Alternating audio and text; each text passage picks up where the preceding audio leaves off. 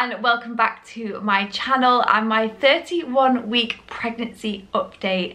Today is Thursday the 2nd of March and this morning I went off to a midwife appointment. I had a new midwife, someone I'd not met before. Sadly my midwife has retired, but she was lovely. So we went through the usual checks, you know, blood pressure, urine, listened to baby's heart rate, and they also measured my bump. And I was quite nervous going into this appointment. I don't know why. I don't know if I was possibly preempting something. If you watched my 28-week midwife appointment video, I actually ended up in emergency triage. None of that today. However, when they measured my bump, baby was a little bit smaller than last time. Now, I've spoken to loads of people and they have said that, you know, this happens often, the measurement of the bump isn't accurate, etc. I'll pop in here my chart. I did take a picture of it and you'll see it has only gone down slightly, but we're now going for a growth scan tomorrow. So part of me is excited because obviously I get to see baby boy. We'll get a rough idea of how much he's weighing at the moment at 31 weeks. But I'm disappointed. I don't know if that's the right word. I just felt a little bit like, I was just really hoping that he was going to be completely fine. They listened to his heartbeat was fine, they were happy with that. I think it was 144, and they felt for his position. He is currently head down, and I have got a bum up near my belly button, and that makes sense why I've been getting kicks to the ribs and arms all over the place. So it was quite exciting to hear that he is head down, but not so exciting to hear that he is a little bit smaller compared to my measurements last week. So, or my bump is smaller anyway. So we're going for that growth scan tomorrow, so obviously I'll pick up my camera tomorrow and update you. They also checked my urine and they said that it had, I can never remember the word, I'm going to pop it on the screen, began with L, but it could indicate the start of a urine infection, and I am already on long-term antibiotics for my reoccurring UTIs, but I've not actually had one since my first trimester. So she said it could literally just be discharge that's got into my urine. I have had an increase in discharge over the last week. That has definitely been one of my pregnancy symptoms. So it could just be that, but it could also potentially be another UTI, which is definitely not what I want at this stage in pregnancy because I don't want to be going into early labour. So they've sent my urine sample off and they're going to contact me if there is any sign of infection, and then we'll take it from there. So that was today's midwife appointment. I left feeling a little bit deflated, a little bit upset, and we'll just have to see what happens with this growth scan tomorrow. He could be completely fine. I'll give you a bump update because somebody asked me in the comments if I can do some bump updates, so we'll remember to do that in every video. So what I'm going to do is quickly show you my bump, and then in my last video I mentioned that I was quite hungry, snacking quite often, but trying to be a little bit more conscious with what I'm eating at the moment, trying to eat a little bit healthier, which I have done all week, but my sweet tooth is unreal. So I'm going to take you downstairs and show you some of the snacks that I've been eating. They are on the lower calorie side, but they sort of like satisfy my sweet tooth, and I've got some little savoury snacks that I've been eating as well. So I do find that I'm snacking a lot more throughout the day, so I'm trying to pick things that are a little bit healthier or like lower calorie, so that I'm not going crazy with my calories in the last few weeks of pregnancy. So bump update, and then we'll head to the kitchen. Excuse the mess in the background. I am in sorting out mode again. I can't help myself. I'm just desperate to nest. So I'm sorting more stuff out, so ignore this. But here is my bump. See, I think he's grown. Oh, my bump's got bigger anyway. They keep saying I'm very petite, and that I've got a very neat bump, but I do definitely feel like my bump has grown. Let me come a bit closer. I'll chop my head off. I don't know. What do you guys think? I do think my bump is bigger. But yeah, anyway, we're going to go for that growth scan tomorrow, and then I have got another midwife appointment in 3 weeks' time, where obviously they'll measure bump again and decide what we need to do. So if I'm 31, that'll be my 34-week midwife scan. I really shouldn't try and film and walk down the stairs. This is pretty dangerous. But anyway, let's get you set up in the kitchen and I will show you some of the snacks that I've been eating. Okay, you might be a bit wonky. I've literally got you resting on a pan, but we're not experts here. So I have got a selection of snacks that have been keeping me going. So as I say, satisfying my sweet tooth or my savoury tooth, depending on how I'm feeling each day. So I just thought I'd share these with you. Now, a lot of these snacks are from like Aldi, B&M, other snacks you can get in loads of other supermarkets, but obviously if you don't live in the UK you might not have some of these supermarkets, so I do apologise if that's the case. So we'll start with this Tupperware, which contains mostly these skinny brunch bars. So this is the chocolate orange. As you can see, it's only 75 calories. I also have this like chocolate fudge one, which is 70 calories. But my absolute favourite one, and they can be difficult to find, is these fruit and nut ones, and these are actually 99 calories. I also like one that Aldi does. I'll pop a picture on the screen because I've actually ate them all, but I think they are like yogurt and popcorn, I think they are, but they are also really good.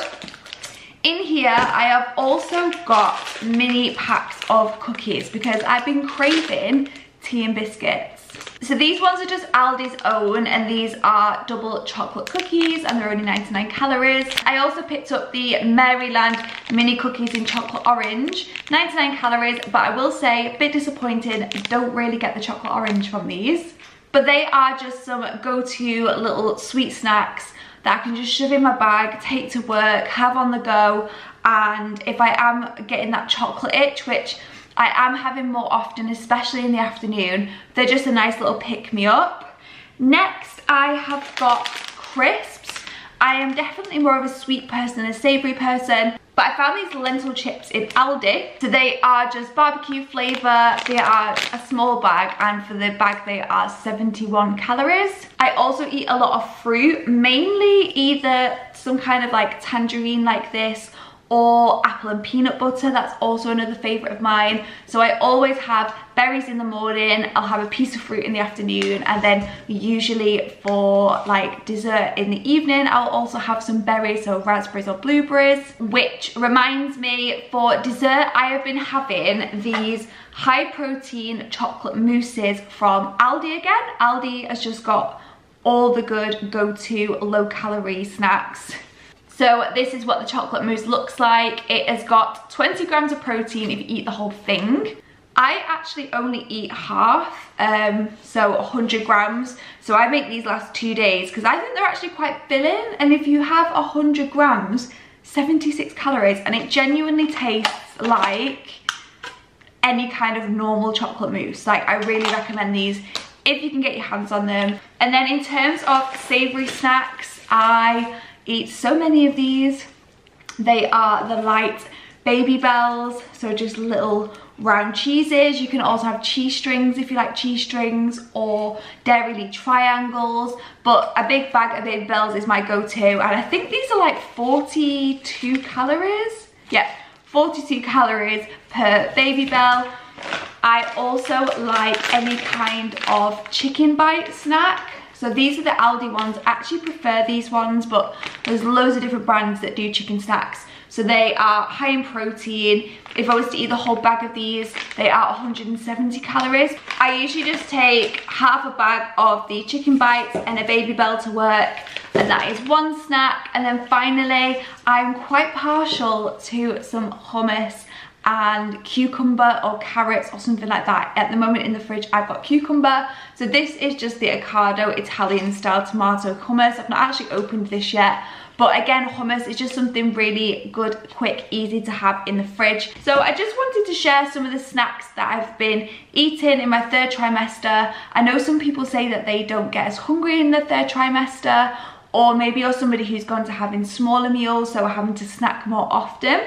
And there's definitely loads of stuff out there.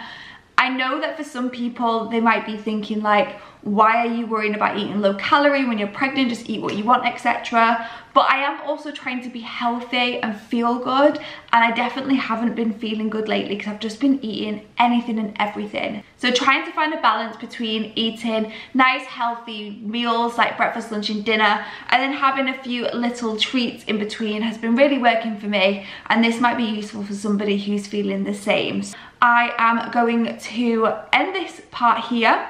I will pick up my camera tomorrow when I have been for my growth scan and update you on that. And yeah, I'm gonna go and make some lunch now and probably eat one of these snacks. It is now a couple of days later after going for my midwife appointment. We were sent for a growth scan, which was a really good experience. The sonographer that did my growth scan was lovely. They made sure they showed us baby. We could see like hair, eyes, lips. He was laid with his arm behind his head, his head down, and then we could see his spine up near my belly button, and then he was like frog-legged and one arm was grabbing onto his foot. It was crazy to see, not the clearest of images, but it was really nice to see him like moving around, and some of the aches and pains that I've been getting like near my right hip and my right rib would explain the position that he's laid in.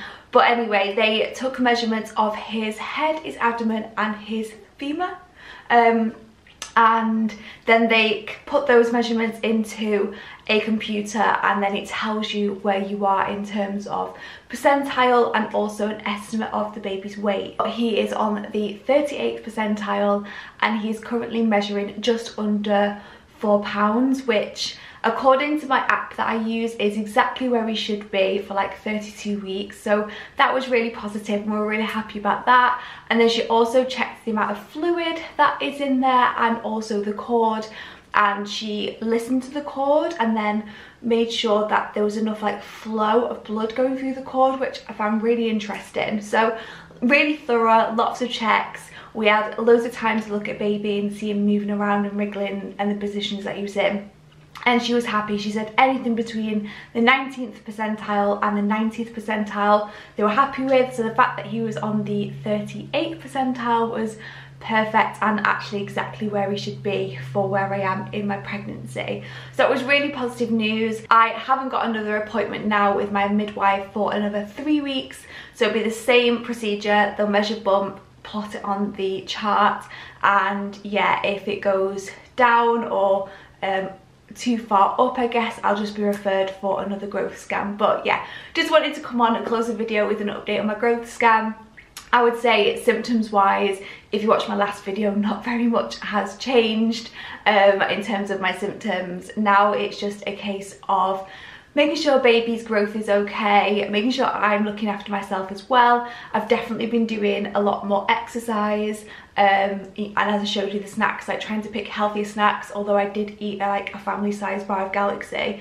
But yeah, I'm just trying to make sure that I'm getting out for walks, moving more, doing some exercise, eating healthy where I can, giving into cravings, especially because I'm so tired.